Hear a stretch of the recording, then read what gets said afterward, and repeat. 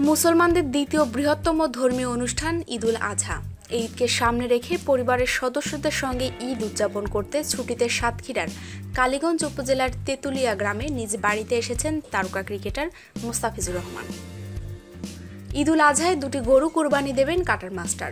গ্রামের বাড়িতে বন্ধু ও পরিবারের সদস্যদের সঙ্গে সময় কাটাচ্ছেন তিনি।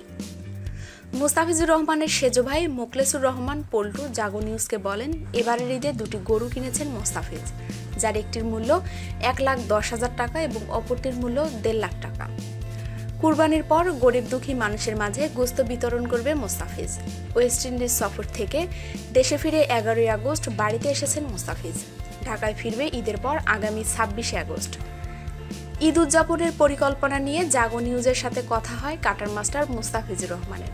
জাগো নিউজকে তিনি বলেন, ঈদে বিশেষ কোনো পরিকল্পনা নেই, তবে সকালে তেঁতুলিয়া ঈদগাহ ময়দানে ঈদের জামাত আদায় করব। এরপর দুটি গরু কোরবানি দেব। কোরবানির পর গরিব দুঃখীদের মাঝে কোরবানির গোশত বিতরণ করা হবে। পরিবারের সদস্যদের সঙ্গে সময় পার করব। বাইরে কোথাও ঘুরতে যাওয়ার কোনো পরিকল্পনা এখনো নেই। সবাইকে ঈদের শুভেচ্ছা জানিয়ে মোস্তাফিজ বলেন, সকল ভক্ত ও দেশবাসীকে জানাই ঈদুল আজহার শুভেচ্ছা।